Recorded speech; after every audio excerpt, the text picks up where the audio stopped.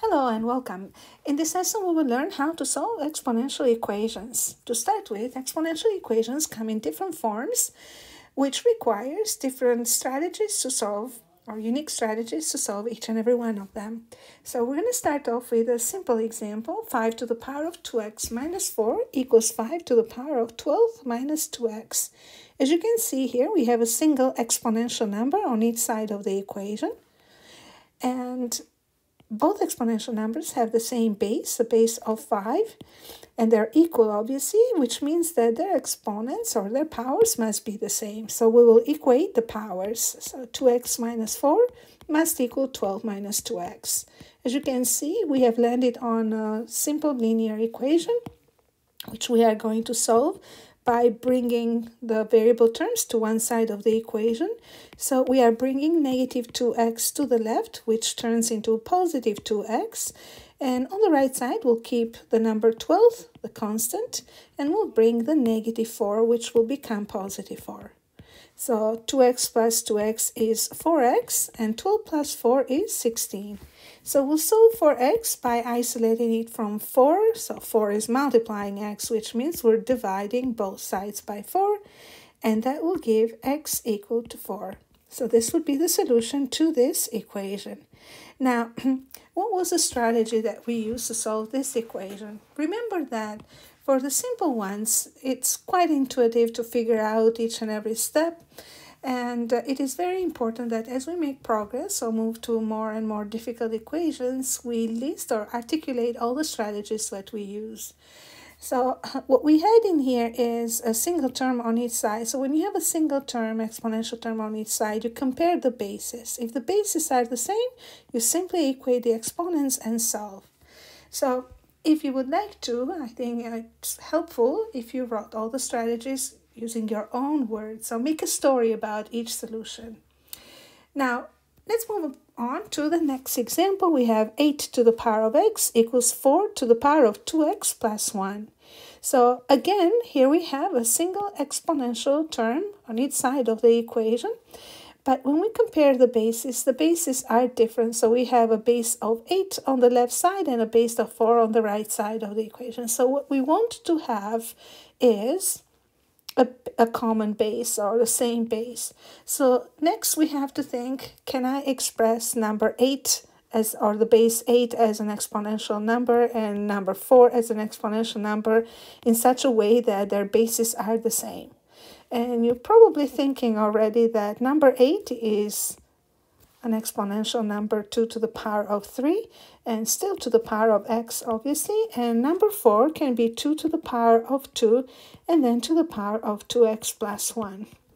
So as you can see now, we have the same basis on each side, which is bringing us closer to the solution. So the base 2 will be to the power of, remember the power law here for exponents, the power 3x equals the base of 2 to the power of, here we have 2 times 2x plus 1. So I'm showing the steps, but basically what you have to do is multiply, so you can skip this step, obviously, especially if you are in senior grades.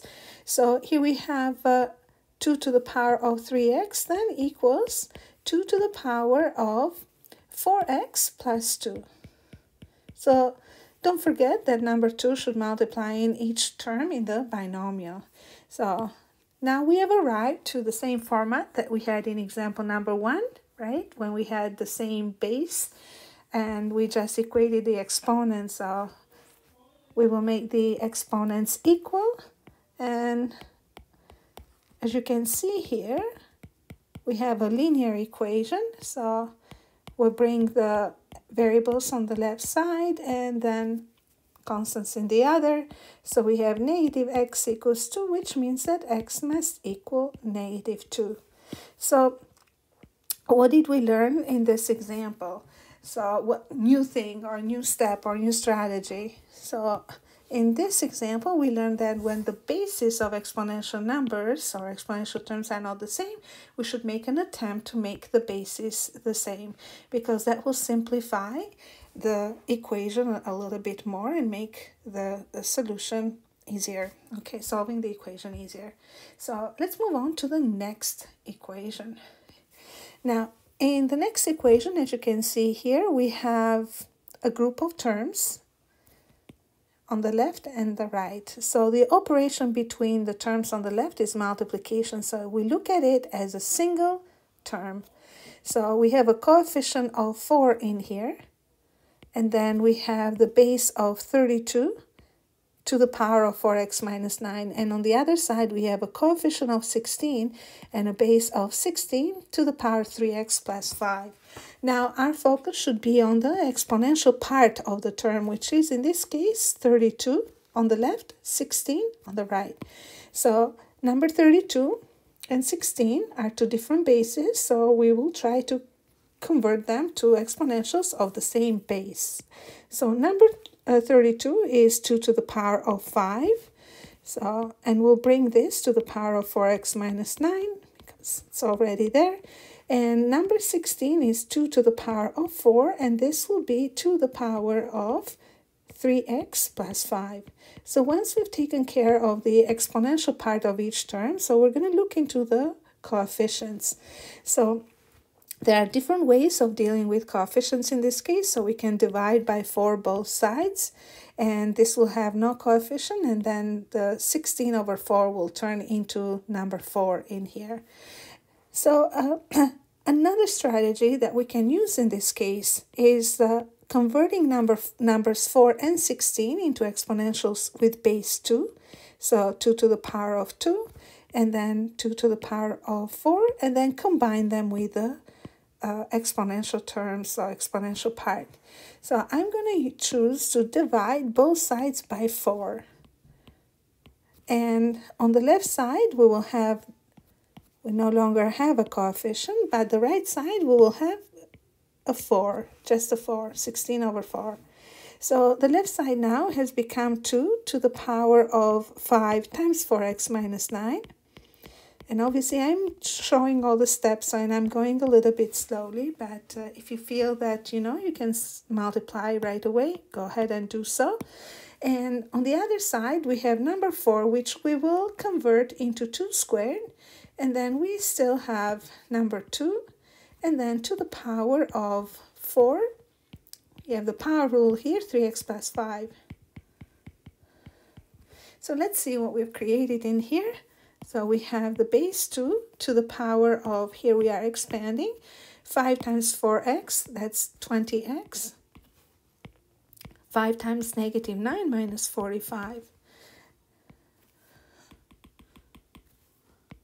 And on the other side, we have 2 to the power of 2 times 2 to the power of 4, 3x plus 5. So two things that we have in here, we have product rule and we have the power rule. So we are going to add the exponent, so we'll keep the base the same.